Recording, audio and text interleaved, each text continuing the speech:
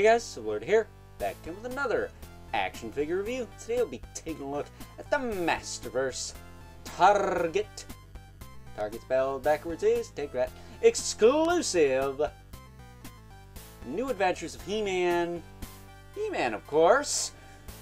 Brought to us by the fine folks over at, say it with me now, Mattel, as well as my good buddy Evil Villain over on Instagram.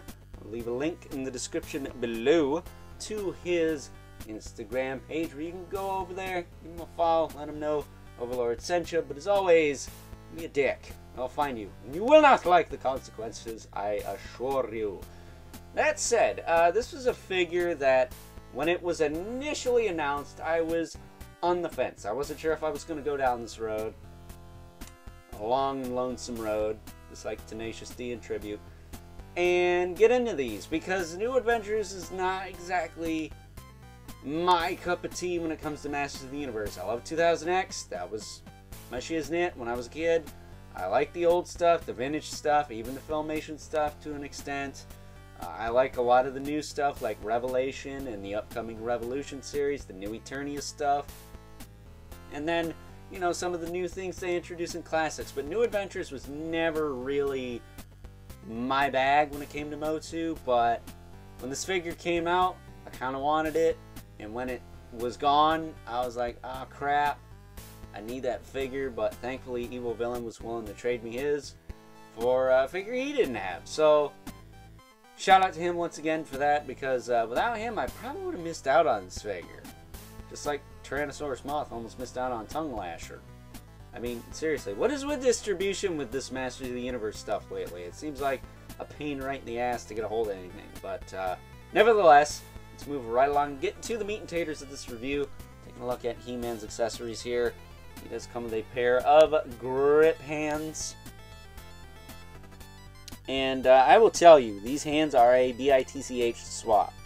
Like this one, I thought for sure swapping this fist on was going to make this grip hand loose. It didn't, which is cool, but I don't look forward to the arthritis and carpal tunnel in my 50s, so thanks, Mattel.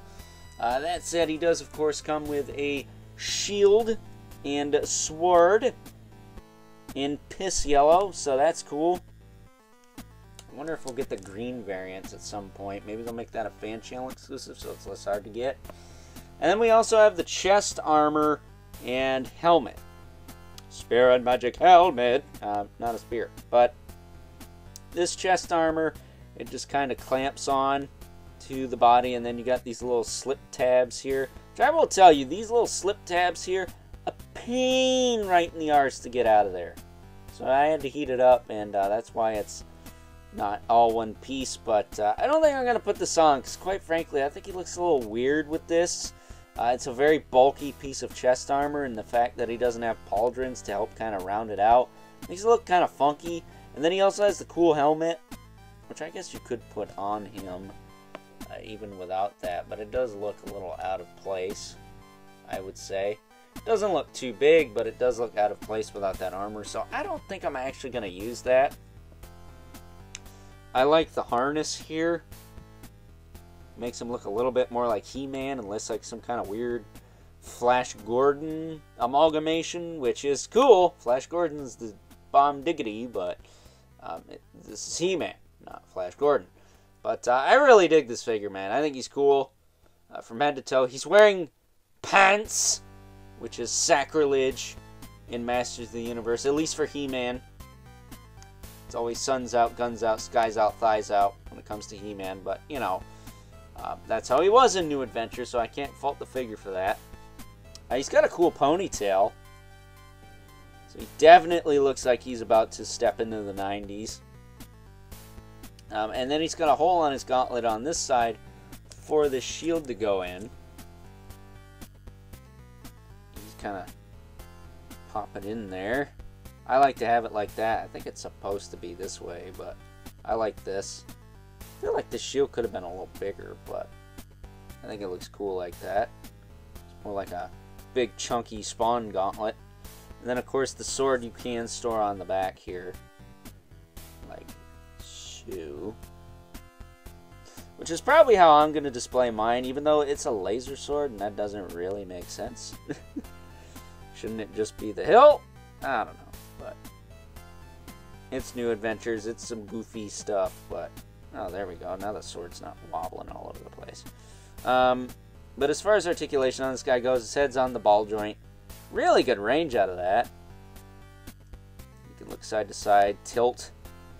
Ponytail's nice and soft, so it gets out of the way. Does have that hinge forward and back.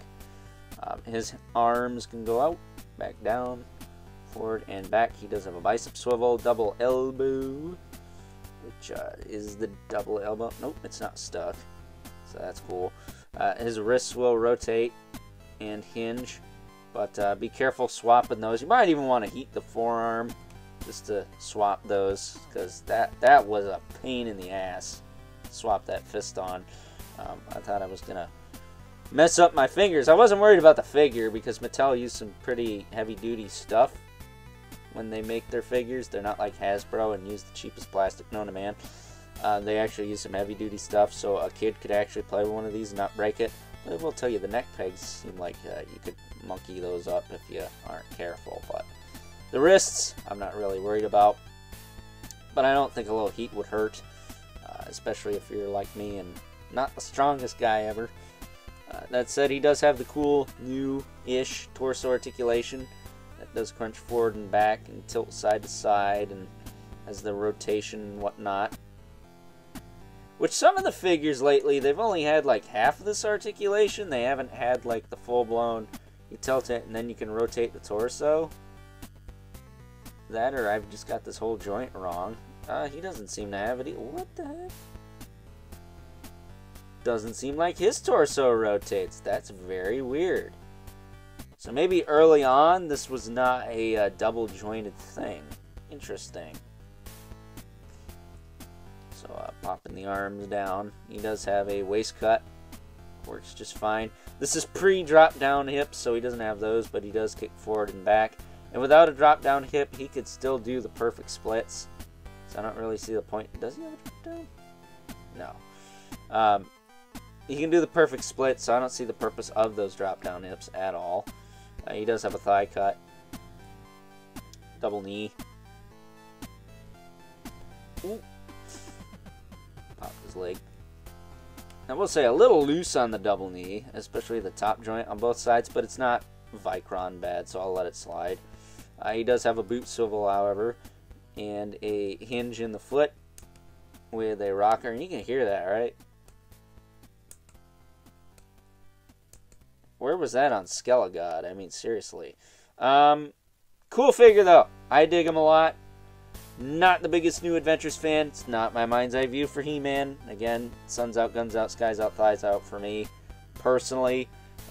Even like the battle armor He-Man, I think, is a little cooler than this design, we'll say. But I do really like this figure.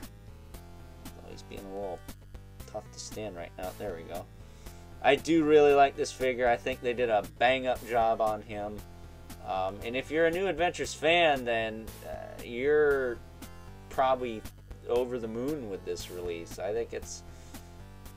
I don't know if better than the classics is the right word, because it doesn't have all the detail the classics would have, but I might be able to give you guys an opinion about that at some point in the future, because... well, let's just say I got another trade with the evil villain in the works that involves that figure.